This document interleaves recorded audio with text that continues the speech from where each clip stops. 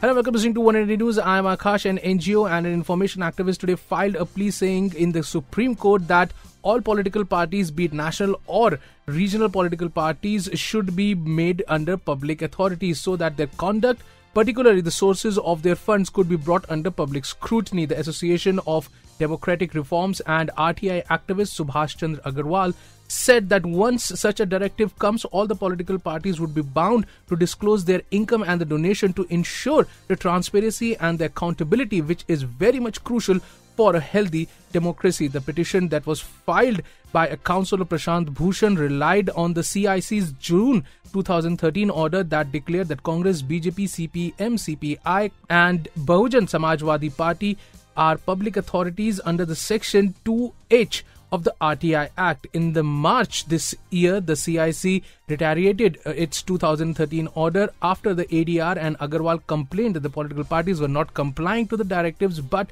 the parties still refused to do so. Now, the petition said that under the Section 29C of the Representation of the People's Act 1951 mandates that the parties must submit the details of the contribution received in the excess of 20,000 rupees from a person or a company to the Election Commission. Well, that's all for now, but for more news and updates, log on to our YouTube channel www.youtube.com/oneindianews.